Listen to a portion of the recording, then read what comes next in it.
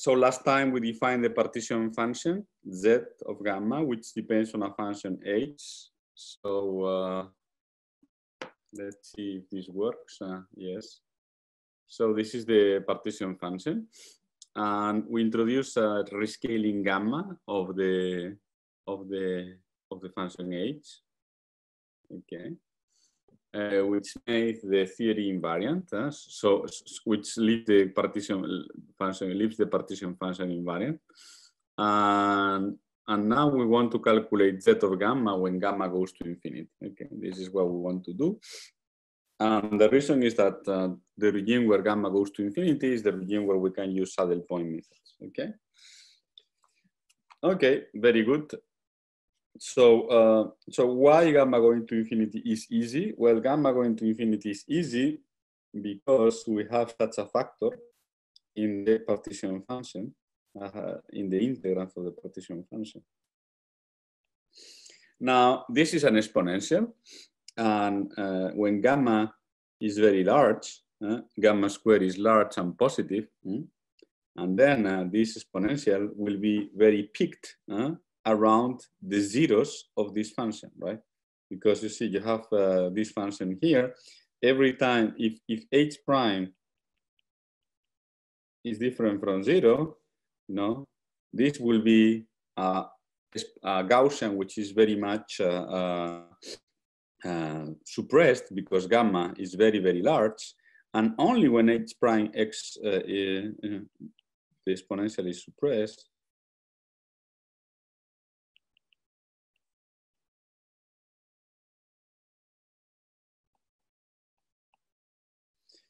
and if h prime of x is equal to 0, there is no suppression of the Gaussian. So if you plot this function as a function of x, you will see that if x is a 0 of x prime, so if h prime of x is h prime of x star is 0, sorry, you will have something like this. You will have something very suppressed that, you know, for say a large gamma, which suddenly becomes not suppressed anymore.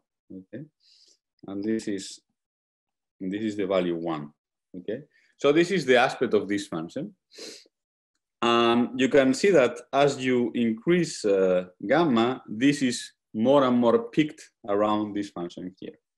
Now there is a kind of formal way of understanding this, which is to use this, you know, to use this property, which is tells you that the limit of Gaussian when properly scaled actually has this kind of peak behavior, which is delta function, a Dirac delta function. So more formally, you have something like this.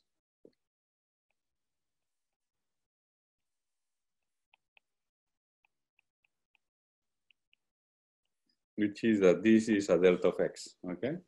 So here notice that the Gaussian can never get larger than 1, and this is what I show here. But you multiply by gamma, then it will be 0 everywhere except here, where it will tend to infinity, and this is exactly the definition of delta. And you can see that, you know, this factor here is such that the integral over r of delta x of the x is equal to 1. This is the normalization which fixes this property. So this is one of the possible definitions of the delta function as a limit of a function. Okay, remember that the delta function is a distribution, that it can be constructed as a limit of ordinary functions. Now, in our case, as I said, we don't have this Gaussian, we have this Gaussian here. So what we get is that the limit when gamma goes to infinity, yeah, actually I'm going to write, okay, yeah, I also can write it like this, of e to the minus 1/2 gamma squared h prime of x.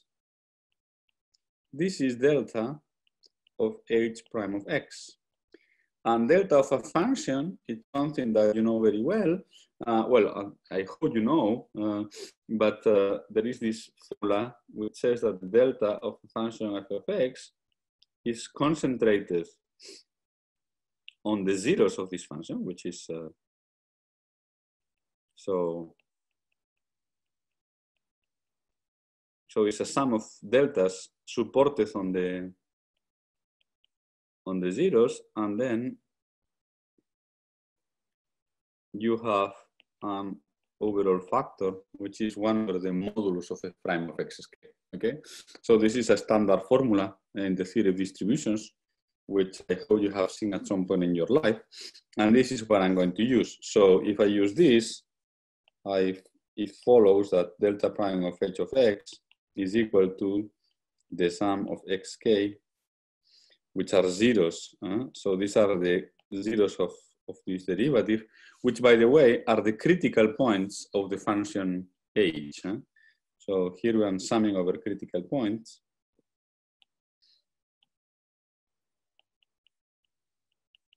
And then I have 1 over the second derivative of x evaluated as k at the zeros times delta of x minus xk. Okay, so this is the basic identity I'm going to use, and this is actually very important because there is the content of this localization theorem, of this localization result. So remember that we are computing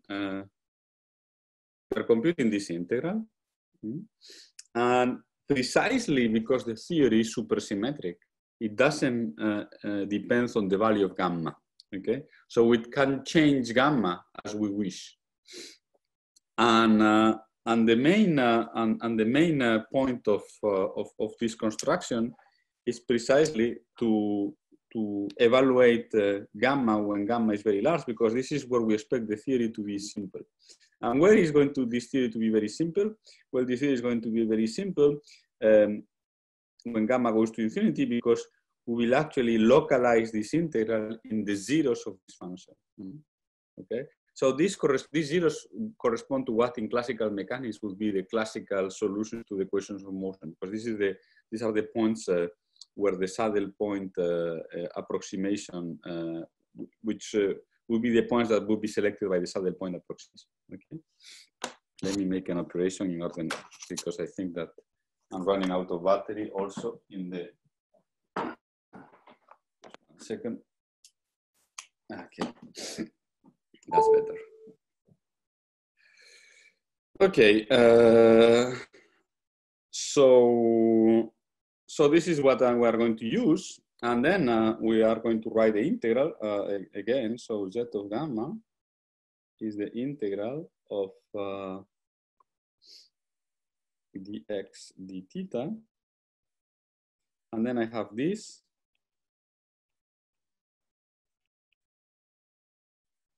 And then I have also gamma theta 1, theta 2, h2 of x, if I remember correctly. So now, in order to evaluate this when gamma is very large, I can use this formula for the delta function. So, so in the limit, as gamma goes to infinity, I can replace this factor here. So the integrals remain. I can replace this factor here, but a square root of 2 pi divided by gamma.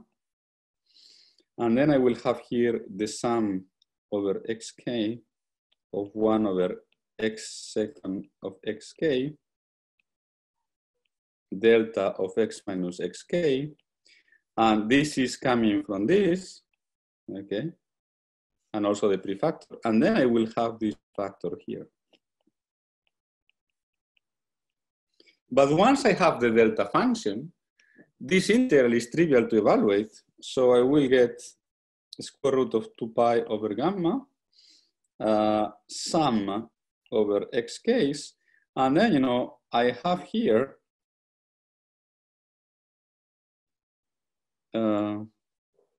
actually, I can write this in as, let me just write this before.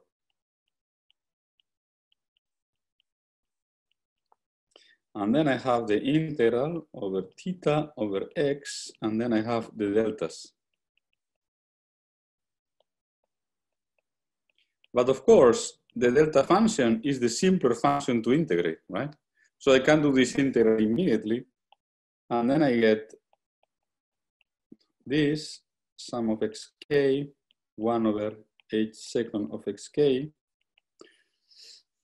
The integral over x is trivial, and then I get this thing here. And now this function is already localized into these points xk. Okay. So this is a trivial Gassman integral. And notice that here I will get a gamma. So the gamma here will cancel this gamma. And then I get sum of h second of xk divided by h second of xk.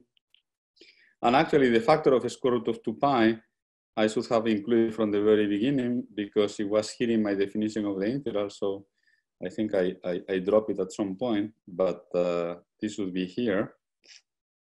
So actually I should add here this factor.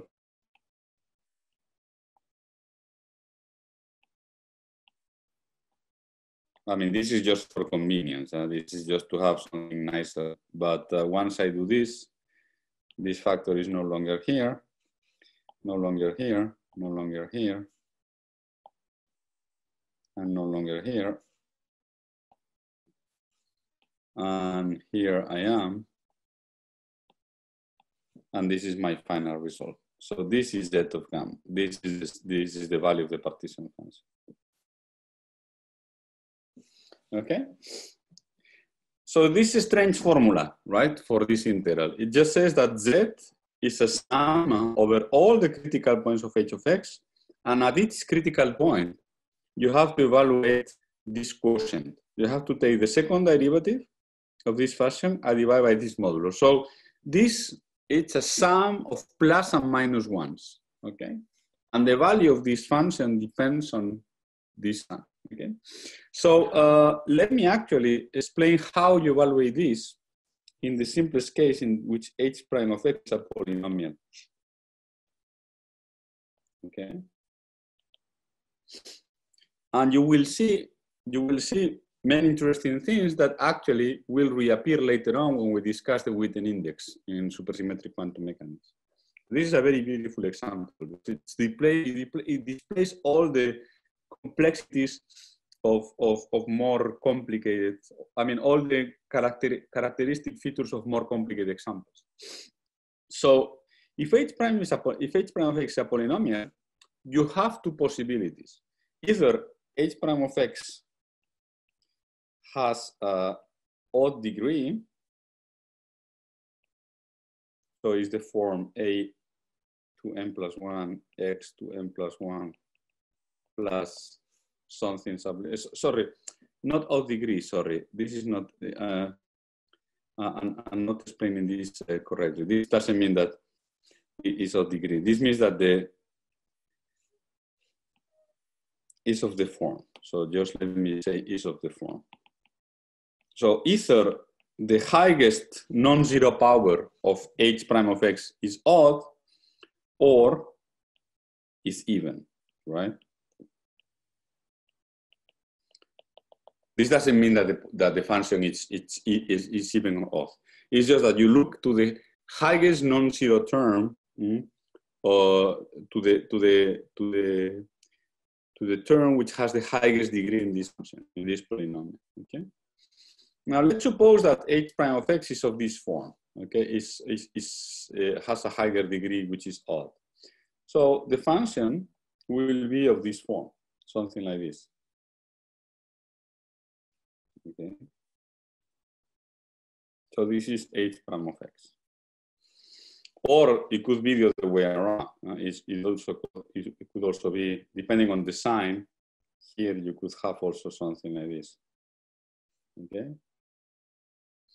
But if you have this form, now you see the evaluation of gamma tells you that you should look at the zeros of this function.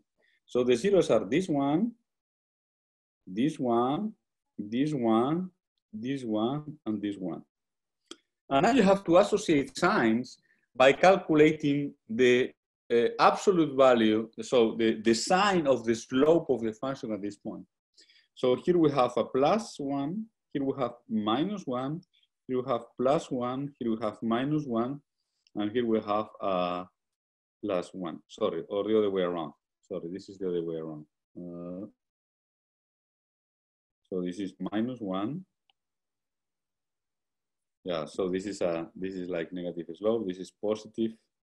This is negative.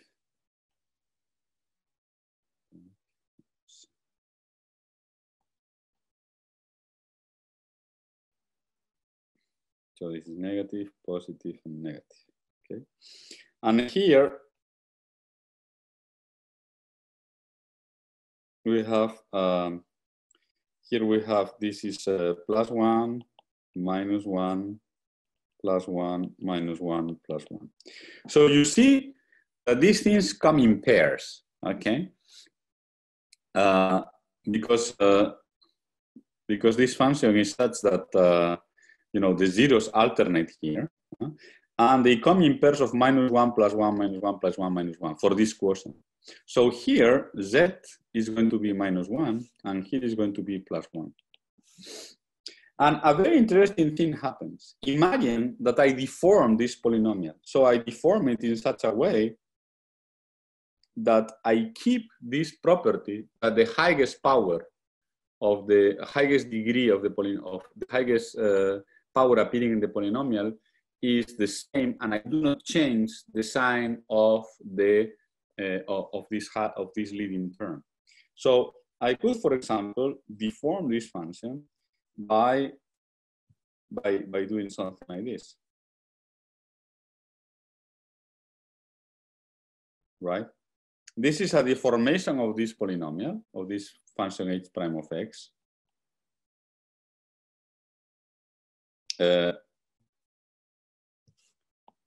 This is a deformation in which I keep this property that the highest power of this polynomial is still odd and has the same sign. So you see that these two zeros, these 4 zeros have disappeared. Okay. So now we only have this 0 here. But since they disappear in pairs, plus or minus 1, the value of z doesn't change. The value of z here is still z equal to +1. Okay.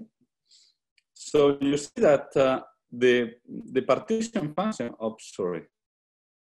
the partition function is actually invariant under these operations, under the formations, as long as they do not change the behavior of this function at infinity. And you see that the z is a sum over points, and under the formation, these points appear or disappear in pairs in such a way that the value of z is not changed. And this is the core of topological invariance, because it means that under small deformations, which do not change the topology of this function, the value of z is not going to change because things appear or disappear in such a way that they do not contribute to they do not change the value of the partition function. So this is what happens when z is odd, when h bar of x is odd. Now, when h bar of x has an even term, is the highest degree of, let me say it precisely, the highest degree of h prime of x is even, then you will find a function like this, and then you will see that very clearly that now we have these points coming exactly in pairs, so that z is 0. Okay, and again, if you deform this function, so you deform it like this, still z is going to be 0.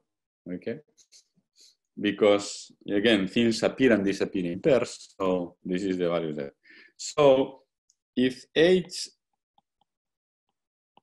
prime of x is a polynomial, we deduce that the partition function is 0 if h prime of x is of the form e to n s to the 2n, and sine of a to n plus 1 if h prime of x is a to n plus 1 x to n plus 1. Okay.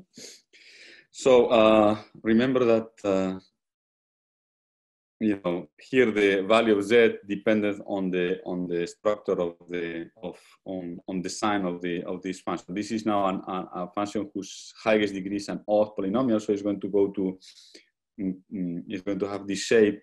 So this is when a to n plus 1 is negative, and this is when a to n plus 1 is positive. Okay. So this is precisely this is the final evaluation of the partition function, and this makes even more precise in which sense this partition function is independent of deformations of h. Well, notice that the actual deformation that we use in order to do this calculation was invariance of z under rescalings of h, and it's clear that rescalings of h leave the function completely invariant. Now, one has to be careful because, of course, when we were studying when we were studying the invariance over z, we studied two types of invariance. We studied invariance under small deformations and under rescalings. Okay? So these are invariances of z. But we cannot really change h arbitrarily. I mean, z still depends in h in some way. So what are the deformations of h that actually change the value of z? Well, the deformations are the ones which have the highest degree, the coefficient of the highest degree term in this polynomial. If we change h in such a way that the highest, the coefficient of the highest degree becomes 0 or changes sign, then, you know, we will change that. Okay. So, but these are not small deformations. These are large deformations in a sense. And you can actually see that if you do such a radical deformation of h, then this z is not going to be 0. It's going to be different. The variation of z under this radical deformation is going to be different from 0. So again, remember when I was explaining you the invariance of z under deformations, I told you that you should be careful because sometimes there could be boundary effects that make this variation different from 0. And now, once you have the result here, you realize that you should have been careful, but because if you do deformations of h which are too large in a sense, they affect the behavior of the function at infinity, then you will change the value of z.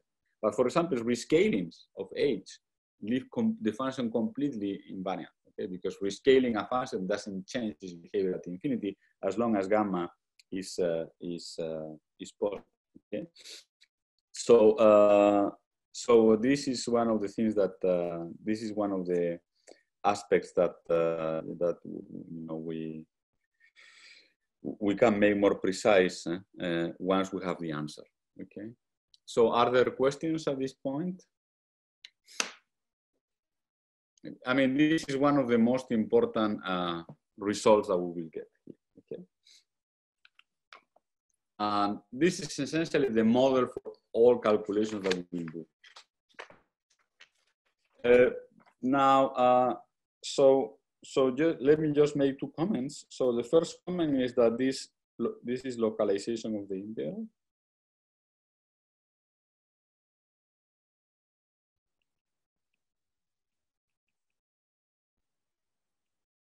It's a very important principle.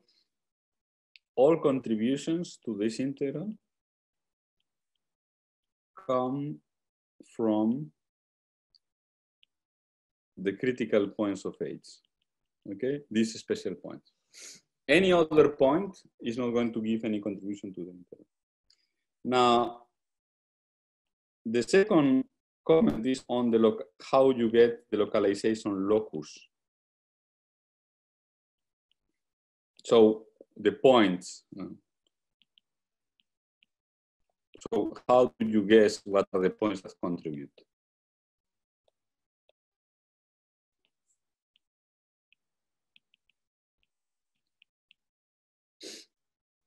I'm going to give you, I'm going to give you, I mean, not really an argument. I'm going to make an observation which can be made into an argument, which is the following.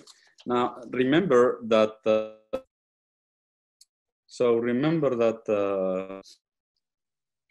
that in our transformations, we have these transformations for,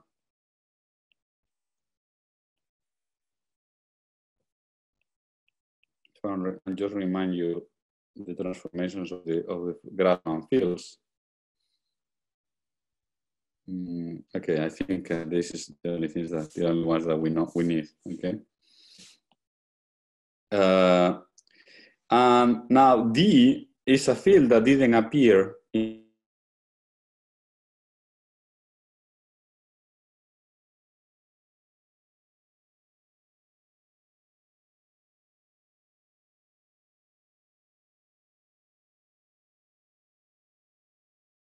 a Gaussian integral. So essentially, we did this integral here.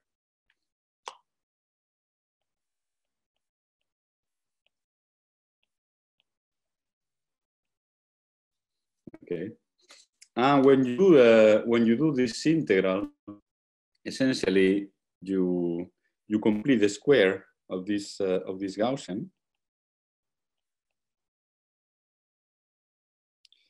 I have to write it like this. Right, minus 1/2. Okay, so you can see that in this integral, this is a Gaussian peaked around E is equal to minus IH prime of X. And then you do this integral and you get, when you do this integral, you get the square root of e to the minus 1/2 H prime of X squared. This is the form of the integral that we use in our calculations. So,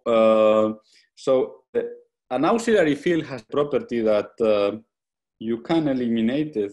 You can eliminate it by setting it to a given value.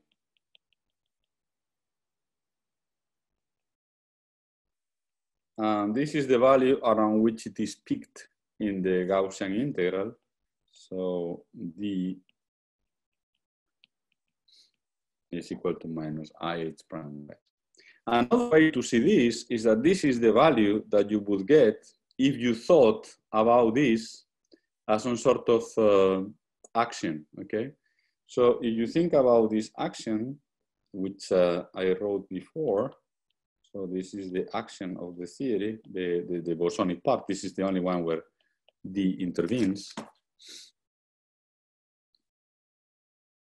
So D H prime of X. Then you see that if I think about X as a function of D, its extreme points are then by making a variation. So D equal to minus IH prime of X is the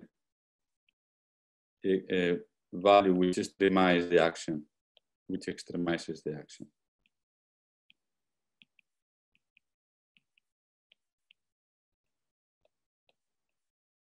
Okay. So auxiliary fields have this property that can be eliminated by a Gaussian integration. The Gaussian is peaked certain value. I hope, I mean, I'm not sure that everybody understands what I say, because sometimes I use a language which is not so familiar. So if you have questions, please ask me, okay? So when I mean that it's peaked means that this is a function, this is a Gaussian in which, you know, this is D0, okay? And this is D minus D0. So this is, okay. D0 here is imaginary, but this is not important for our purposes. So you can think about this still as a Gaussian which is bigger on this value.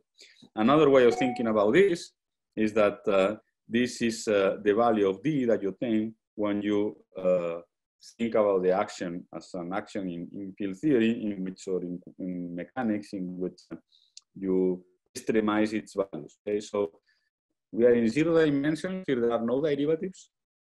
So you know, this is just an algebraic equation, and this is the equation that you find for D. So if you extremize the action with respect to D, this is the value that it takes. So as I said, an auxiliary value, you can eliminate it by setting it to a given value, and this is actually what we did. This is actually exactly what we did in our contest, because we eliminated this. You know, when we computed z of gamma, we really didn't look at the action depending on D. I mean, we just integrated, did this Gaussian integration in order to eliminate it. Now, but you see, the transformations of θ1 and θ2 depends on D. Now, what happens after you eliminate D? Well, as I said, the only thing you have to do is to set D to its value. So if you set D to this value, you can see that now the transformations become h prime of x epsilon 2, and d θ2, it's h prime minus h prime of x epsilon 1. Okay. So you can actually, you can check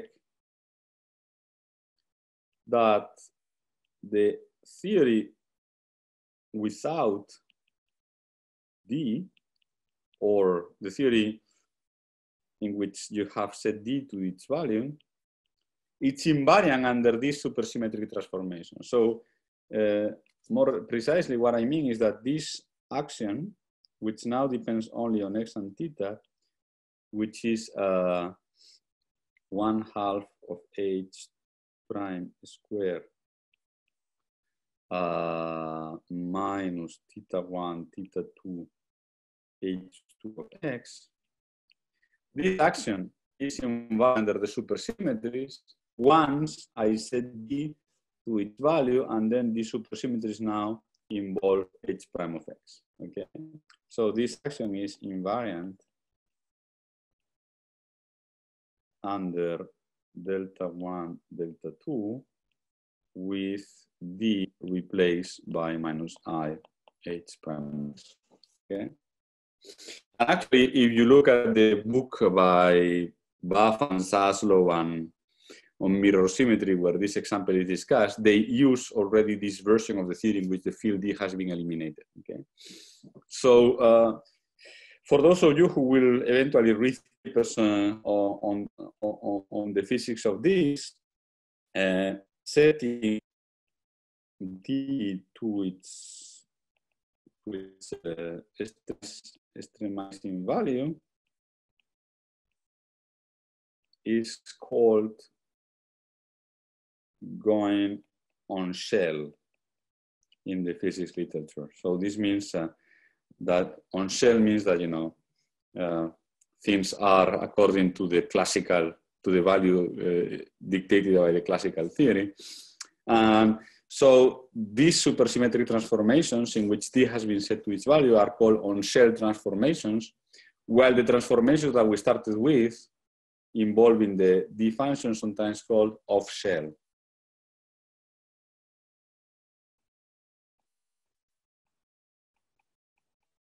Okay. A question? Yes. So this looks like it combines somehow classical and quantum things, that we just look at the classical equation of motion. Yes, yes. But this you can do it for auxiliary fields, because that's why this field is special, because it only enters in the theory in a Gaussian dependence. Okay, so that's exactly because it's in. We are integrating away a Gaussian. If there was something other, then exactly. I mean, the main property of D is that the dependence on the theory is purely Gaussian. So you can, this part of the theory is in a sense triggered. You see, X is not an auxiliary field because the dependence of the theory on X is not Gaussian, because H could be very complicated, right? Could be an arbitrary function. So this only holds this is what actually characterizes an auxiliary field. An auxiliary field is characterized by two properties. In a dynamical theory, it's characterized by the fact that it doesn't, first of all, it is characterized by the fact that the action is Gaussian, involving the field is Gaussian, so it's just at most quadratic in this field. And moreover, it doesn't involve derivatives. Okay. Now, here we are working at 0 dimensions, so there are no derivatives acting on the, there is no, D is a field which is a field in 0 dimensions, so it doesn't depend on any coordinate of space-time, right? But in an actual physical theory where there are dimensions, an auxiliary field doesn't enter the dependence on the action, and it doesn't involve its derivatives. So it's purely algebraic. So for these special fields, you can always do this trick of doing the Gaussian integral and this sets them to a classical value, okay? Because doing the integral and extremizing with respect to it, it's equivalent. So you are absolutely right that here I'm mixing, so I'm doing something classical, but I'm allowed to do this precisely because D is auxiliary and it only enters in the theory in a Gaussian way. Okay. Okay. Thanks. Okay. So thanks for the question, because this is an important clarification. Now, okay. So now let's look at transformations of the fields on shell after eliminating D, and you can see that something very special happens precisely when X has a critical point. So at the critical points,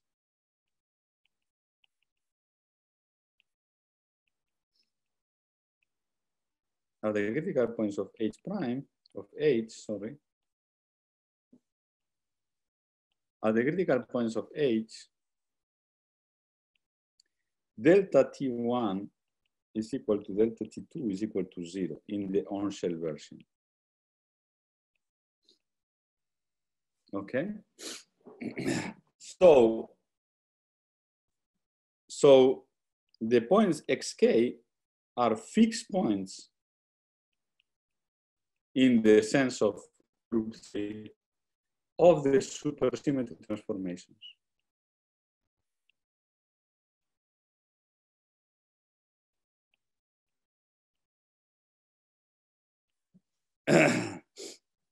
So that's a very interesting property of these points. So the points where you localize the integral are precisely the fixed points of this fermionic symmetry. And this is if you have studied fixed point theorems in topology or in geometry or in then there are situations in which you can localize integrals of forms in geometry when there is an action of a group, of an abelian group acting on your manifold. So you have a manifold acted by a U1 symmetry. You can sometimes localize integrals to the fixed points of this U1 symmetry.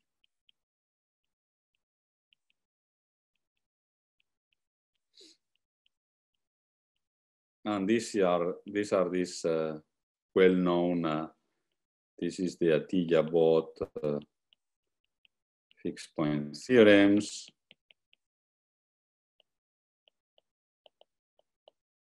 And so on, right? So here, so these are things that, if you study, say, equivalent cohomology theories, this is a fundamental result that you can localize integrals of equivalent differential forms to the fixed points of an U1 action and so on. But what we are doing here is some sort of super space version of these results, because we have an action on our space, which is the supersymmetry, and this action has fixed points. These are points where the coordinates do not change, and precisely these fixed points of these supersymmetry transformations are the ones in which the integral will localize. So this is very, very similar to what happens in geometry. So in this case, the integrals can be evaluated by localization on the fixed points of the U1 symmetry, and here the integral can be evaluated by localization at the fixed points of the supersymmetric transformation. So this is really a very nice analogy, and this also in practical terms is very useful, because if I give you a theory and I write for you the supersymmetric transformations that this theory satisfies, you can already, by looking at the fixed points of the on-shell version of the supersymmetric transformations, you can already guess what are going to be the points where the theory localizes. Okay, and this is a very, very useful observation. Okay, so if I give you, so this means that if I give you a supersymmetric theory, you are going to be able to see where the path integral, where the integral over configurations localizes just by looking at the supersymmetric transformations without doing anything else. Now, then it happens that if you do a careful analysis by understanding, how the theory is invariant under the formations, you will eventually reach the same conclusion. But just by looking at the fixed points, you can already guess what are going to be the points where the integral localizes. Okay, so that's a very nice observation, which it's really useful in applications. Okay. So if you don't mind, we are going to do now some. We are going to do the break of 10 minutes to compensate for the 5 minutes that we missed because of my technical problems. Sorry. So, are there any questions on what I have explained? I think this example, as I said, is very simple, but it's going to set the pattern for the whole course. I don't know how far we're going to get in this course, but everything will be a variation, in a sense, on this example. So many of the things that we're going to do in this course are going to be really variations of this very simple principle. Okay. Any question? Comments? Well, maybe I have a question. Yes. How I'm not really understanding how should we understand this transformation in infinitesimal form? How can we construct like the real transformation from this infinitesimal form? Oh, I see. You want to integrate the infinitesimal supersymmetric transformation? Yeah, just how to do this, like maybe abstractly. Well, I guess you should work in superspace and try to exponentiate this. This is like that the algebra of the transformation, you should try to exponentiate this, right, in superspace. I have never done this, but I guess you can do it, and I guess some people have done it. I can look to, maybe I can look to reference on this. I don't think it's that useful in order to understand the dynamics of the theory, because in contrast to Lie algebra, to Lie group theory, where exponentiating the Lie algebra is useful to reconstruct the action, in supersymmetric theories, it's not so useful to actually have the action of the group and not of the algebra. But in principle, you could try to exponentiate these transformations in superspace and generate the whole transformation. But as I said, in my whole life, I have never seen this done. Probably because it doesn't give you much, unless you want to develop the abstract theory of super groups associated to supersymmetry transformations. But yeah. What is the right way to understand that the delta of x is dependent on Grassmann variables? Like how to understand this, how to exponentiate such types of equations? Well, once you have both commuting and anti-commuting variables, you can think about a transformation that mixes both of them, right? That's the whole idea of supersymmetry. That's why it's not a trivial idea.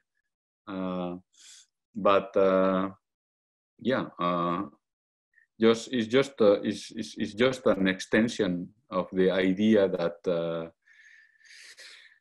general transformations mix the coordinates, and so now you have commuting and anti-commuting coordinates, and you mix them both, right?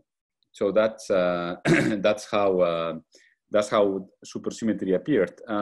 In quantum field theory, or you think about it as a transformation that mixes both bosonic and fermionic degrees of freedom.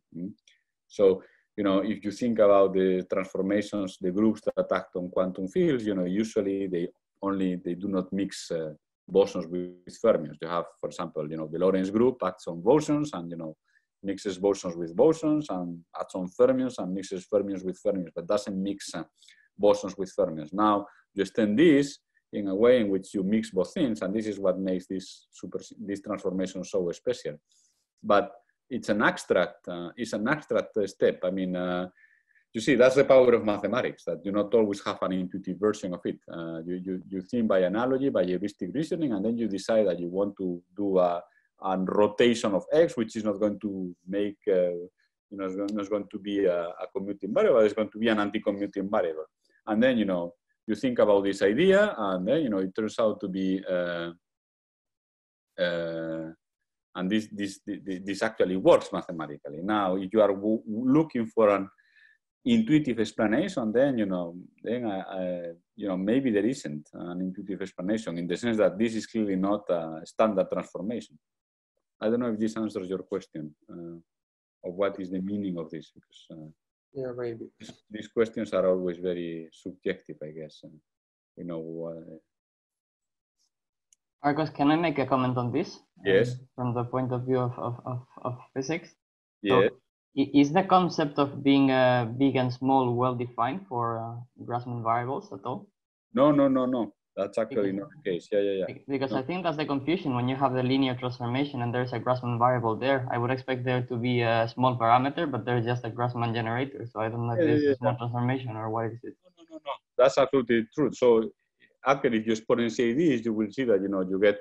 Remember, functions of Grassmann variables, exponentials of Grassmann variables get truncated. Okay, so in a sense, generating the Lie algebra of these transformations, the Lie group of these transformations is simple. But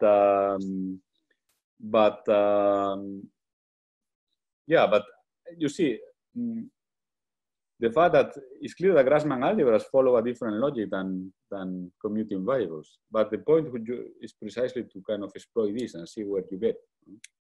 I think that's. I have to say also that if you integrate overall Grassmann variables, so you take a supersymmetric theory, you take this function z, okay. So maybe I don't know if I can start sharing my screen here.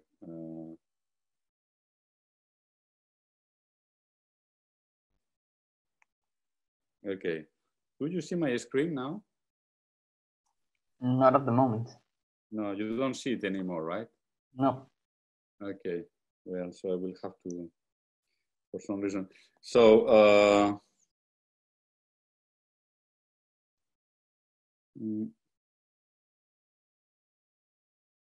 just 1 second. So maybe now you will see it.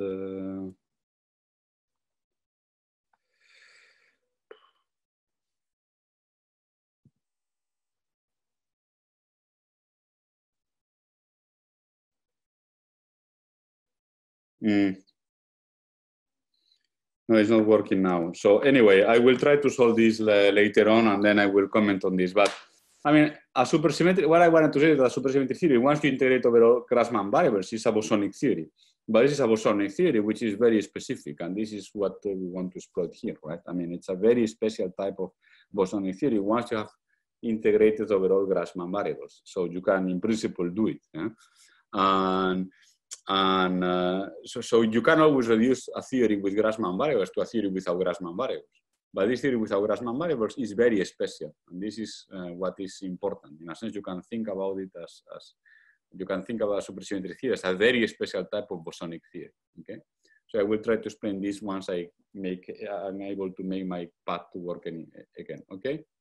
Okay. So let's pause this and then recording. So I will start then with supersymmetry and geometry. Okay. So the basic idea is to use these supersymmetric constructions to actually generate invariants of manifolds and bundles. And the reason one could actually do this is precisely the example you have seen. In this example, we have seen that you have these supersymmetric theories. They actually characterize functions in a sort of invariant way. the partition function that we introduced in our example was calculating the behavior of functions in a sense at infinity, characterizing the behavior of functions at infinity. In a sense, it was characterizing how these functions go to infinity in the configuration space. So, so now we're going to really do something very specific to geometry. So I'm going to start with X, which is an orientable, compact, n-dimensional manifold, differentiable manifold. I'm going to consider a vector bundle on X, vector bundle of even rank, so 2m, which is going to be smaller or equal than n. And very often you want to characterize these vector bundles topologically, and one of the most important characteristics of a vector bundle is its Euler characteristic, which is invariant under the photomorphism of the vector bundle. This is usually calculated as an integral over m of the Euler class of the bundle. So here actually I'm going to assume that 2m is equal to n, okay? So here this assumes that 2m is equal to n, because this Euler characteristic of the bundle, it's a cohomology class of degree 2m, okay? So in general, you can always calculate this characteristic class of the bundle, and if this which has degree 2m, and if the degree 2m is top degree, you can integrate it and produce a number, okay? And in particular, if m is an even dimensional manifold, so that n is equal to 2m, then one particular bundle which is very important is of course the tangent bundle of our manifold, and in this case k of Tm is the Euler characteristic of the manifold itself. Okay. So this is one of the most classical topological invariants of a manifold, which is actually the topological invariant of a vector bundle over the manifold, which is the tangent bundle. Okay. Now, how do you calculate these quantities? Well, it turns out that one way to calculate these quantities is to use non-invariant. I mean, this invariance. This is a topological invariant, so it characterizes the manifold or the bundle topologically. But very often, in order to calculate these quantities, we use non-invariant information. So we use things which are not topological, but we try to extract topological information out of these things. Okay, and there are two typical ways of doing this.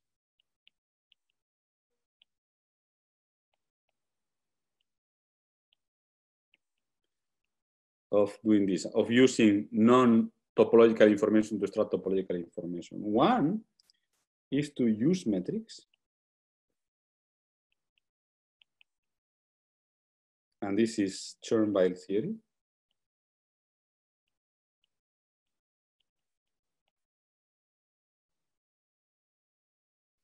And the other is use sections of the bundle.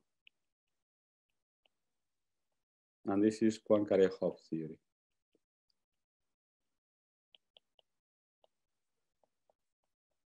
So you see, these are two ways. I mean, neither metrics nor sections are invariant. I mean, there are many metrics that you can use, and there are many sections you can use.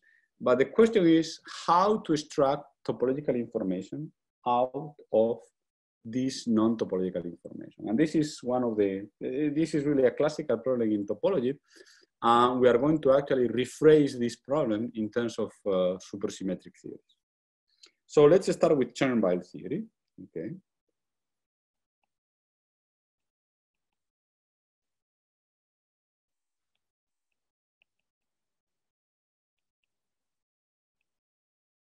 Okay.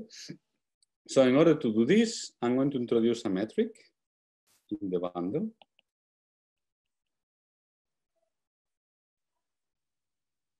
So let me remind you some ingredients of this.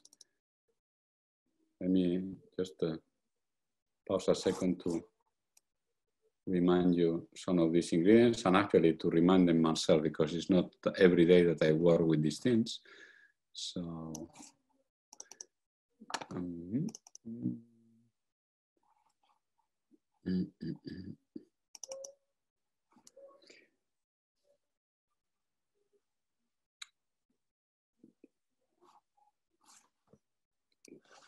so let me start with this. So this is, so the metric, so I'm going to denote the metric by G, and I also going to use a connection on E compatible with the metric, okay?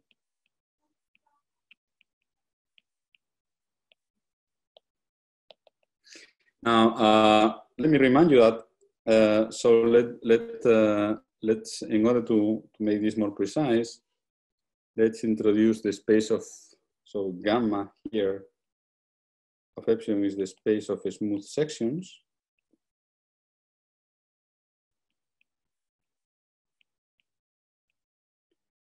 S which go from M to E, okay? And a connection is a map from the space of smooth sections to the space of smooth sections of E times the coordinate bundle of M, okay? Satisfying the Leibniz rule.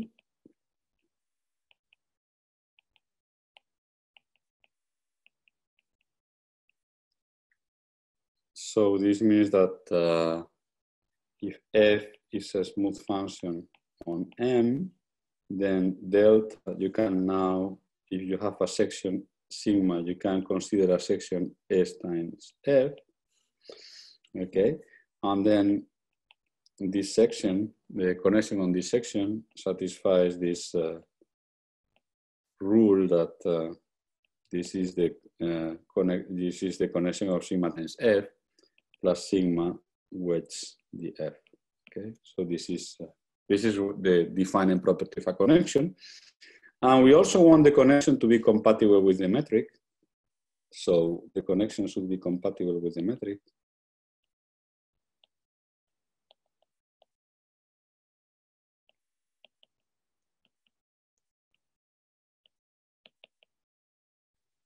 Okay, so this is a vector bundle. So you know the oops. What did I do?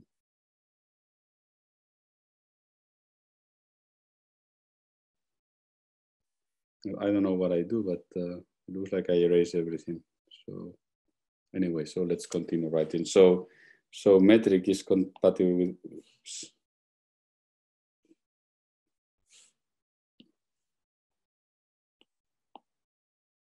So the metric is compatible with the connection.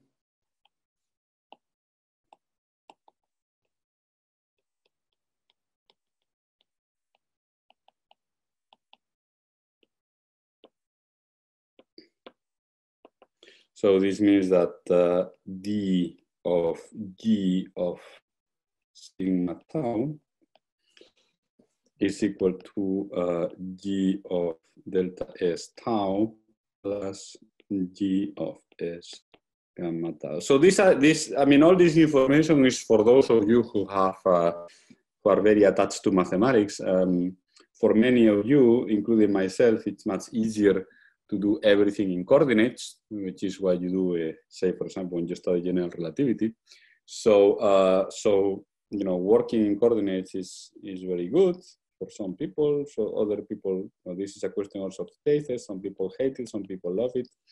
But I want to be able also to work on coordinates. So I will denote by EA a basis of sections, an orthonormal basis of sections,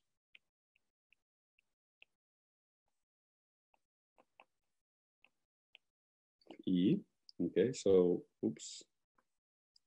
So A goes from 1 to n now.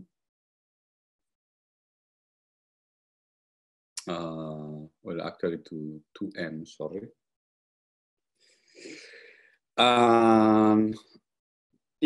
So this is in a local trivialization of the boundary. Okay.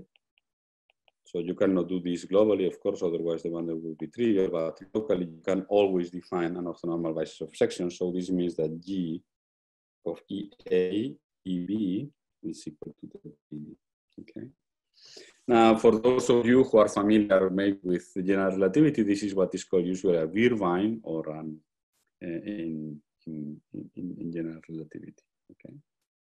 Now, when you work on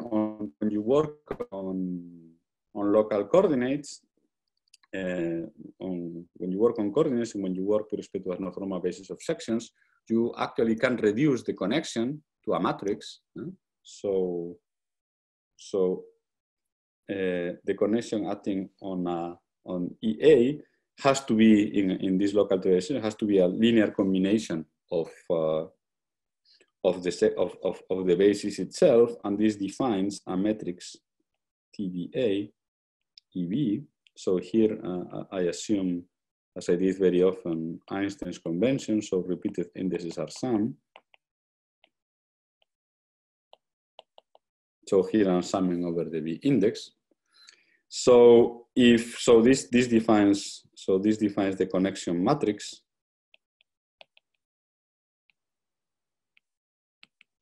Which of course is a one form, because remember that, well, this already disappeared, but this is a matrix of one forms, because remember that delta goes from gamma E to gamma E, which tensor product, sorry, with Tm. So TAB is actually TAB mu, TAB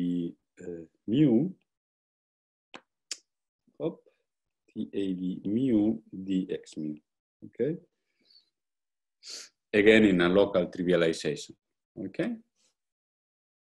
So working in coordinates means that you work in a local trivialization for both the bundle and the manifold, okay? Now, since I have a basis, I can expand any section. I can write it as a linear combination, where now A's are functions in this local open set where I trivialize. So here my trivialization means that I'm working on a subset of on U of M, in which E is trivialized as a product, and then I have here functions, and then I can define a covariant derivative of these functions, which is just D of SA. So this is the standard differential plus TAB SB. Okay. So this is this is sometimes called the covariant derivative. Okay. So this just follows from this definition plus the Leibniz. This follows from this definition of the connection matrix plus the Leibniz rule. Okay. So, but this is a definition. This is a natural definition in view of this. And finally,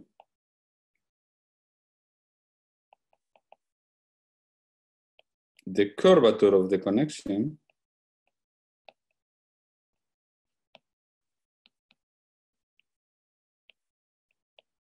I'm going to define it through the connection matrix. So I'm going to call it K is d theta plus theta wedge theta.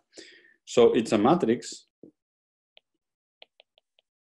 and a two form.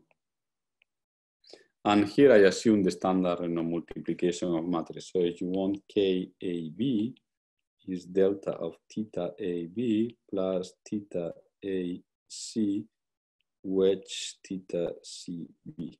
Okay, so this is the formula for the connection. Okay, So these are all the data that I'm going to use. Now you can extend the,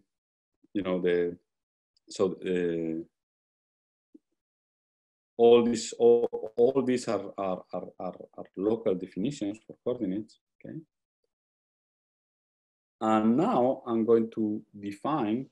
So now what is Chern-Weil theory says. I'm not going to develop Chern-Weil theory in detail. I'm going to remind you what are the main statements of Chern-Weil theory, because we are going to actually rederive Chern-Weil theory by using the supersymmetric formalism. Now, Chern-Weil theory tells you that out of the curvature, you can actually construct a particular representative of the Euler class. So remember that what we want to calculate eventually, it's a differential form which is closed by not exact, so that it gives me the representative of the Euler class. So this is the Euler class.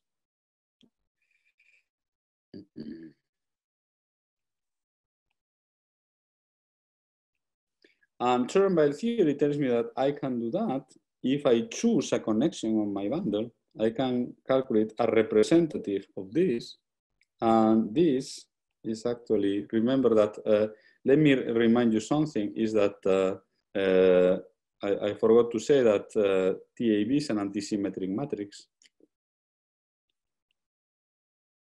So,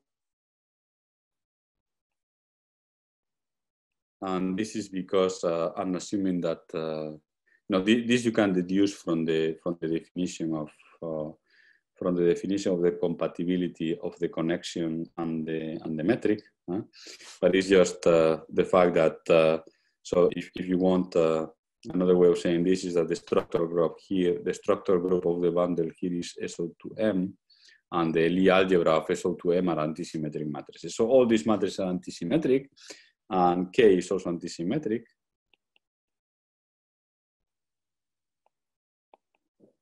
So you can actually compute the Pfaffian. Remember that we introduced this beautiful object, which is the Pfaffian of the matrix. And it turns out that the Pfaffian of the curvature matrix gives you a representative of the curvature. Okay.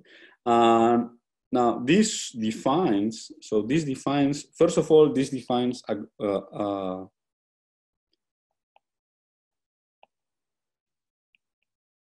sorry, I mean, I don't know what happens here, but this is definitely still not something I can master. So this defines a global differential form on the manifold. Why is this so? Well, remember that K was defined in each trivialization open set. So K was defined patch by patch.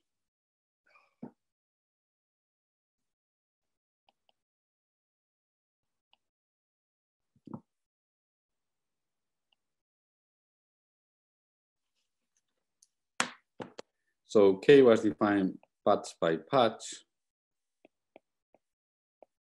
But so you have two patches here, U1 and U2. Here there will be a representative of the metric there will be a curvature K1 for this patch and a curvature K2 on this patch. So what happens in the intersection? Well, you can see that the intersection K1 is going to be related to K2. Well, I use G also for the metric, so let me change notation. So I'm going to call it H maybe. Going to be related by invertible matrix like this.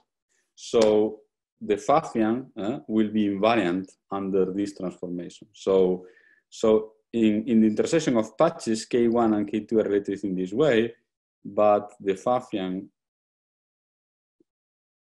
for K1 is going to be equal to the Pfaffian of K2. Okay. So in this sense, you can start with the local, this differential form, which is defined locally, and the Pfaffian defines a global differential form. Okay. So this is fine, but there is no reason why this you know, there is no reason why this differential form is actually defining the Euler class. In particular, it's not obvious why the Euler class, which is definitely shouldn't depend on the metric that you choose, why this construction is giving you something which is independent of the metric, right? I mean, it's clear that the Euler class of the bundle is a topological information. It doesn't have anything to do with the metric. So how is it possible that we can use the metric to define such a Euler class? Okay, so and this is precisely the point that we were mentioning at the very beginning. We want to be able to obtain topological information by using something which is not topological. Okay, so how is this possible? And what makes this possible is cohomology. The fact that we are not interested in a differential form, but we're interested in a class of differential forms, okay, which is the cohomology class. So it turns out that also the representative of this Euler class depends on the metric. The cohomology class that this defines does not depend on the metric or in the connection, okay? When I mean metric plus connection, okay? So one thing that you prove in Chern-Weil theory is that if you have two different choices of the metric, so you take of the connection, sorry. I talk about metric because when you use the cotangent bundle, there is a unique connection compatible with the metric, which is the Levi-Civita connection. And there is one connection which is a special connection, which is the Levi-Civita connection, and this is associated to the metric. But in general, the only thing you need here are two different connections which are compatible with the given metric. So imagine that you have two such connections. Now it turns out that you will have two different objects here. You will have E of nabla, and you will have also E of nabla twiddle of E. So these are two different objects. So if this represents the Euler class, these two different objects cannot be arbitrary. And it turns out that the main statement of Chern-Weil theory is that the difference of these two objects is the exact, is D of something. So if these two things are different, but they differ in an exact differential form, they define the same cohomology class. So at the level of cohomology classes, E is equal to E twiddle of E, and as cohomology classes are equal, okay? So this is how Chern-Weil theory makes the remarkable achievement of producing a topological invariant by using non-topological information. And the reason is that when you change the non-topological information, what you get is something which is trivial in cohomology. And again, this should remind you what we did in supersymmetric theories when we were studying the partition function. So remember that the partition function Z that we defined before, so this is similar to what happened before.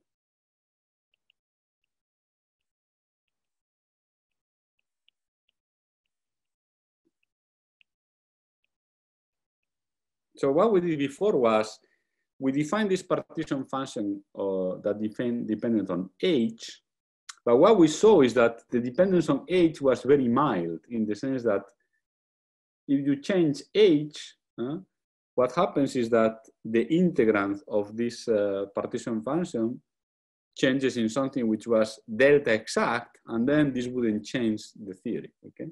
This wouldn't change the partition function. So this is the same principle here. So we define something that depends on the connection, but if you change the connection, this object changes, but in a exact differential, in a D exact object. And then, at the level of cohomology classes, they do not, this doesn't change. And in particular, notice that if 2m is equal to n, if the dimension of the manifold is equal to the m, then the integral of these objects are the same.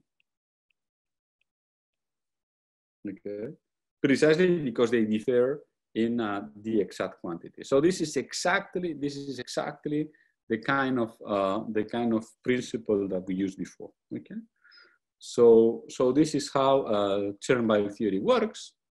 Okay, and so we use a connection plus a metric, which are not topological, to define a topological invariant.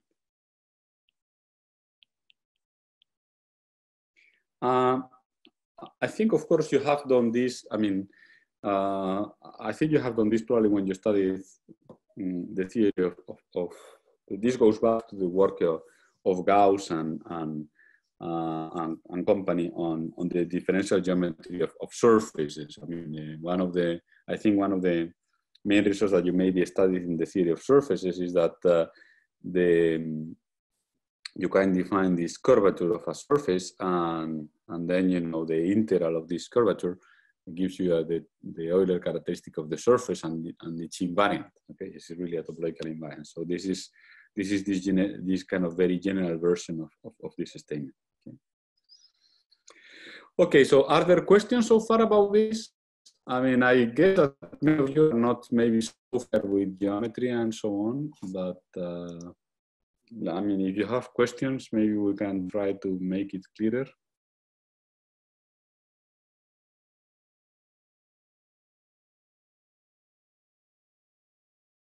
No questions? Okay, again, this is a review of Chernobyl theory for those of you, I mean, I didn't prove this. I didn't prove this statement, okay? So I didn't prove this statement, but in a sense, we are going to give a sort of proof of a more general statement, okay? So if you are not familiar with this, don't worry, because this is just a motivation, and we will eventually prove something even more general, okay? So now the other root topological invariance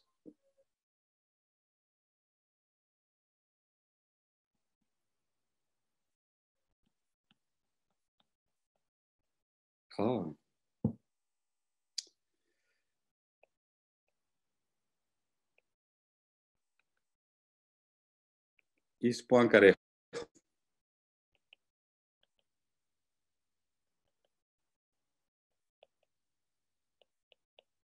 So in Poincaré-Hopf theory, what you do is you consider a section of the bundle E, okay? And it turns out that you can extract the Euler number the Euler class, by looking at the zeros of this thing. So the zeros of this thing, this defines a zero locus of S. And then E epsilon is defined as a Poincaré dual in X of the homology of this of XS. Okay, so again, if you are not familiar with all this geometry, do not worry. There is a simpler version of this, which is simpler again, which happens when n is equal to 2m, and then Poincaré-Hopf theory again, and using this just as a motivation. This is something that we will rederive. Okay, so this is just a motivation for those of you who are familiar with this. Otherwise, just wait and we'll rederive everything. In Poincaré-Hopf theory, you actually show that you can compute the Euler characteristic of E as a sum over the zeros of this section. So now when when 2m is equal to n, the zero locus of this section turns out to be one-dimensional generically, sorry, zero-dimensional generically. So these are points, okay? And this is just because, you know, you have as many equations as variables, right? If you have a section of a vector bundle whose dimension is the same as the dimension of the manifold, and you want a zero of this section, then you will have n equations for n variables, and then generically the solution will be points. Okay, so in this case, Sm minus of 0 is just a set of points. Okay, and then the Euler characteristic of this vector bundle can be obtained by summing over these points a set of numbers which are always plus or minus 1. And I will be more precise later on how you compute this number associated to these zeros. But this should already remind you what we did precisely again in the computation of Z. The computation of Z, we have this function H, and our final formula for the partition function was a formula which was very, very similar to this one. Okay, and so in a sense, what we were doing with this partition function was a toy model of this Poincaré-Hopf result. Okay. Now again, the main point of Poincaré-Hopf theory is to show that this quantity does not depend on the choice of section. So you see, different sections would give me different zero loci, okay? If I have here two sections, so you have another section T, I will get a completely different set of fixed points. But the main point of Poincaré-Hopf theory is that if I choose another section T, the sum over fixed point over the zero locus of this section of this plus minus 1 is going to be the same. So I can deform my section and still I will get the same result. So again, this is another way in which you try to extract topological information from non-topological information. So this information is not, the section is not an invariant property of the bundle. It depends on your, it's just a completely non-topological choice. But the point of Poincaré-Hopf theory is that you can extract topological information out of this non-topological thing by doing some specific type of calculation. Okay, so this is exactly the same principle that we were using in the context of Chern-Weil theory. Okay, so these are the two main ways in which you can approach this problem of extracting topological information about a bundle on a manifold. And now what we are going to do is to introduce, to reformulate all this with supersymmetric field, with a supersymmetric quantum field theory in 0 dimensions.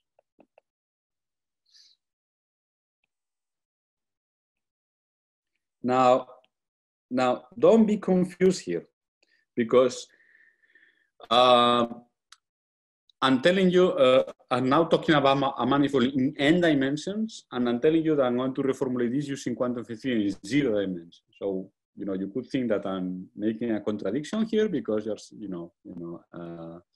I'm talking about manifolds of n dimensions. I'm talking about quantum field theory in 0 dimensions. How is this possible? Well, this is possible because in quantum field theory, you have to be very careful about what you mean by dimension, okay? So when I mean 0 dimensions, I mean that my functions, my variables x, do not depend on anything, okay? Do not depend on time, do not depend on anything else. But these x themselves can become coordinates, okay? I can have these x's as coordinates of a manifold, okay? So my x's, which do not depend on anything, could build up the local coordinates of a given manifold. So this is more generally in quantum theory, you have to distinguish the dimension of the quantum field theory and the dimension. Oh, I don't know why this is happening at the time. The dimension of the target.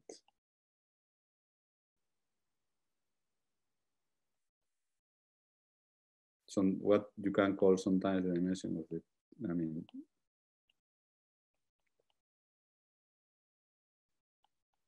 so this means the dimension of the manifold where the fields themselves live. So in my theory in 0 dimensions, I will have coordinates xi, and these coordinates xi will be local coordinates of a manifold. But these coordinates themselves do not depend on anything else. So we are in 0 dimensions, and it's the target of the theory, which lives in whatever dimension you want. Okay, so that's a clarification which is important. So we are going to then reformulate all this with supersymmetric quantum field theory in 0 dimensions, and we are going to actually and this will allow us.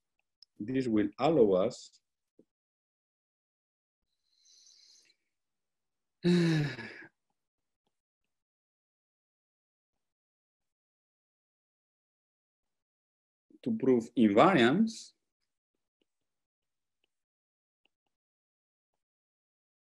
under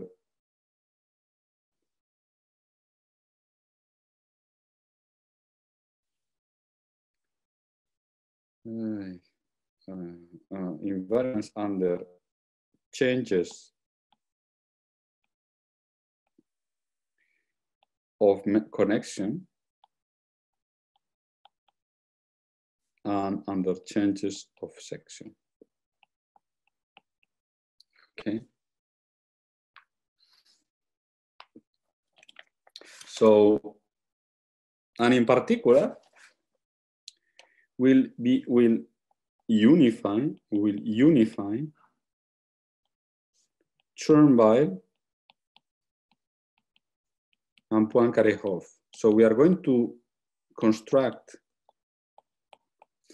a representative of the Chern class, of the Euler class, which depends on both a section and a connection. Okay. And this actually, so in such a way that when S is equal to 0, this E0 of gamma is the Chern-Byle representative. Okay. And this representative, which reduces to the Chern-Byle representative and depends also on a section, is called the Mathai-Quillen class. So this is a very important object. It's a purely geometric construction. So Mathai and Quillen are mathematicians who actually introduced this representative. But this is a very beautiful construction because it unifies these two approaches to calculating Euler classes of bundles. The one that it's depending on a connection and one which is dependent on a section. And what we're going to do is to introduce, to define the Mathai-Quillen class using a supersymmetric theory. And once you have this supersymmetric theory, we'll be able to show the invariance under changes of S and the connection nabla by using the techniques that we use to prove the invariance of Z under the formations of the function H. Okay. And in a sense, once we do this, then the route to topological field theories of the Witten type will be almost established because not every, but I guess almost all interesting topological field theories of the Witten type can be formulated in terms of generalizations of this Mathai-Quillen formalism. So once I introduce this Mathai-Quillen formalism, and I want to warn you that this is maybe already much more difficult than what we did until now. This is maybe one of the most difficult parts of this course. But once you understand this, you can essentially already start working on topological field theory of the cohomological type because it's all going to be a generalization of this. Okay. But strictly speaking, the Mathai-Quillen class is a construction in the context of the theory of topological invariance of vector bundles, which we are going to just to reformulate using this language of supersymmetric theory. Okay, and the first step in this reformulation, this is something that we'll do after Easter. But remember that the Schoenberg representative was written in terms of the Pfaffian of K, and we know that the Pfaffian can be written by using Grassmann variables, right? So we can always write the Pfaffian as some exponential of 1/2 of Ka, Kab, Kb. So we can introduce Grassmann, we can introduce Grassmann variables Ka, where A goes from 1 to m, okay? And the Pfaffian can be written in this form. So already Schoenberg theory, which involves the Pfaffian in a crucial way, will be able to write it in terms of a theory involving Grassmann variables. This will pave the way to introducing our supersymmetric quantum field theory in 0 dimensions. Okay, so my Grassmann variables here will be some sort of auxiliary Grassmann variables to implement the fact that we have a Pfaffian. Okay, also eventually we will be, we'll think about these variables, Grassmann variables, as variables in a superspace accompanying the coordinates of the bundle. Okay. Okay, very good. So I think it's time to stop. Are there questions here? Marcos, actually, I have a question. Yes. Can you introduce some references to this topic, like this quantum mechanics, supersymmetric quantum mechanics approach to this topic? Is there any reference? Which, I mean, for which topic? For this one, for this Mathai-Quillen story? Yes, yes. Yeah, okay. Now, if you want to read about the Mathai-Quillen, formalism, there are 3 references that I can give you. One is by Blau and Thompson. I will give you the polycopier with this with the course, and in the course, in the polycopier there will be more reference. Okay. Okay. But Blau and Thompson. Anybody can tell me why the iPad keeps going up when I'm just writing on it? Anyway, so there is a paper called Localization and Diagonalization.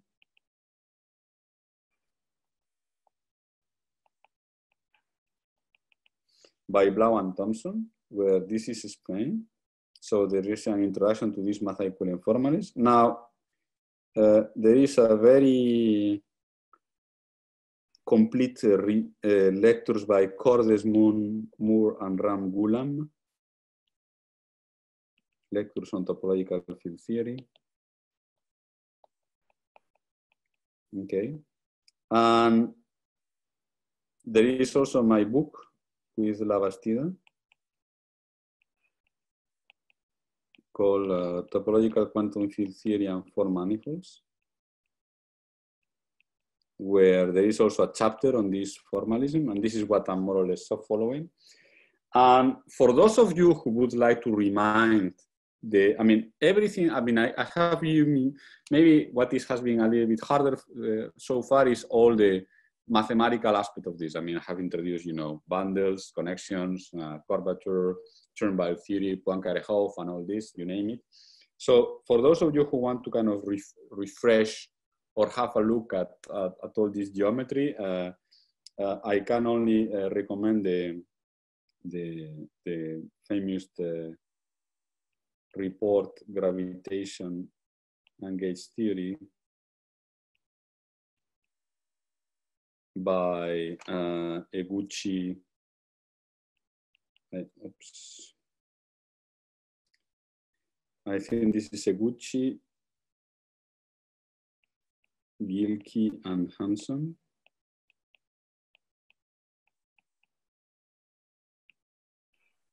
This is a physics report.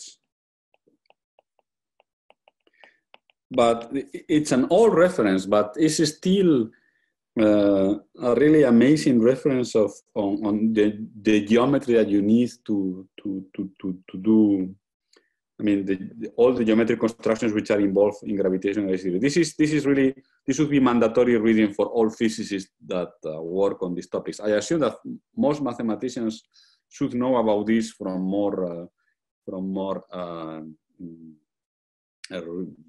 established reference in math. I mean, there are many books on, for example, if you want to have like a more mathematical books on these stories, there is of course the book by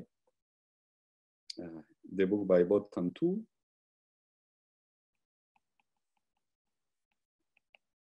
I